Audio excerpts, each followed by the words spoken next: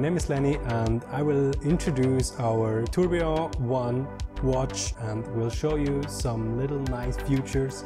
Come over and see it a little bit closer. So what you see here is my prototype watch.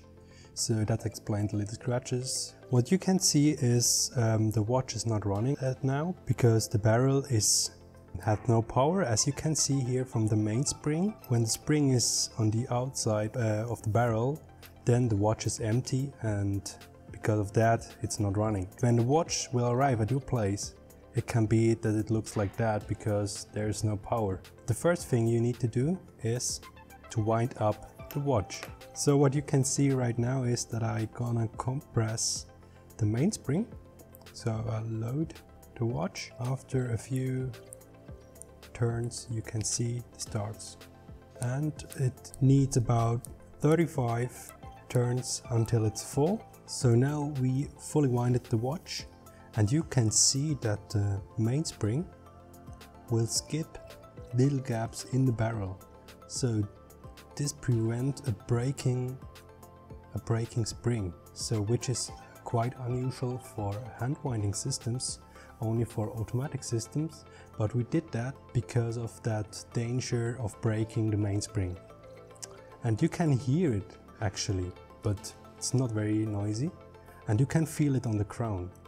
When that happens, you know the watch is fully winded. So what we have here is 1 hour hand, a minute hand and a second indicator. And the second indicator is right on the Tourbillon cage. So now I'm gonna show you how to set the watch. Pull out the crown, and then, for example, here in Beal we have 10 of 10. So I go a little bit forward and then counterclockwise to 10-10, let the crown go and just put it in. So we are gonna show you the extra feature we have with the second stop. When you set the time counterclockwise, you will recognize that the cage stops, like on my watch. And when you synchronize with the atomic watch, you can set your watch very accurate.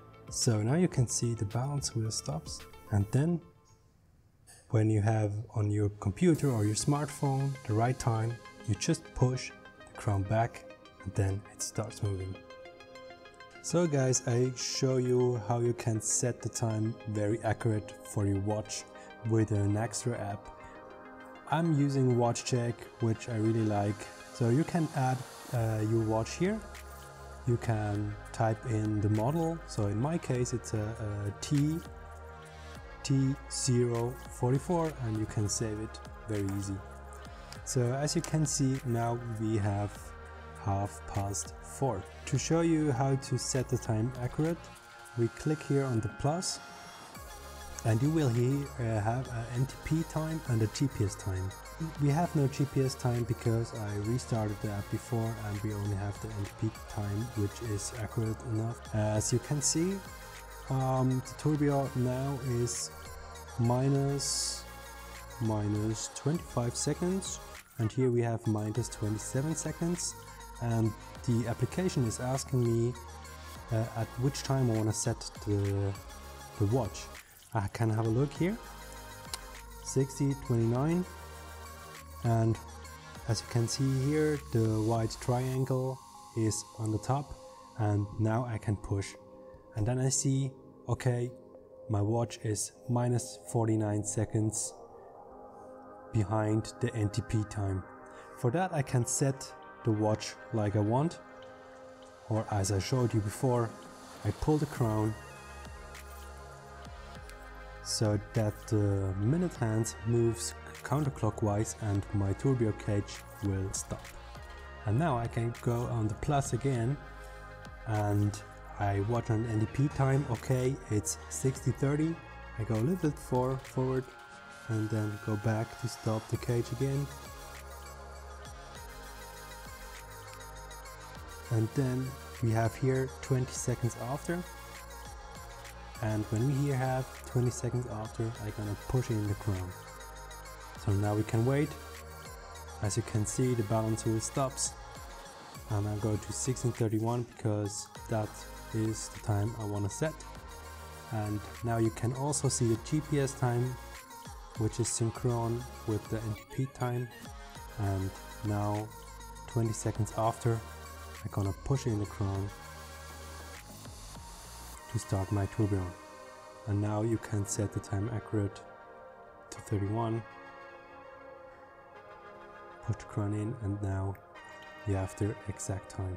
And to record your watch and the accuracy of your watch, you go up until the little white triangle goes into the middle, and then we push on the green button here, which measures the time for us. And we do that in 3, 2, 1, now. And then I can see, okay, minus 2.5 seconds, which is quite accurate. And then you can do it that every day or every week or after 3 days, it doesn't matter. The app will for you check how many seconds it's away from the real time. So I'm gonna show you a database of another watch which we brought to GOSC, the T043, which is the case number of this watch. As you can see, I have done every day a new measurement, and here you can see I started with 2.9 seconds plus to the atomic time, and after 1 day I have plus 0.3 seconds a day and then minus 0.7 seconds a day, which is different because of my behavior every day. So sometimes a little bit lazy and do nothing, and then I'm very sportive, so that's why it's always a different number each day. And if you see at the end here in the orange part here, you have an average of plus 1.1 seconds a day, which is very accurate for a mechanical watch.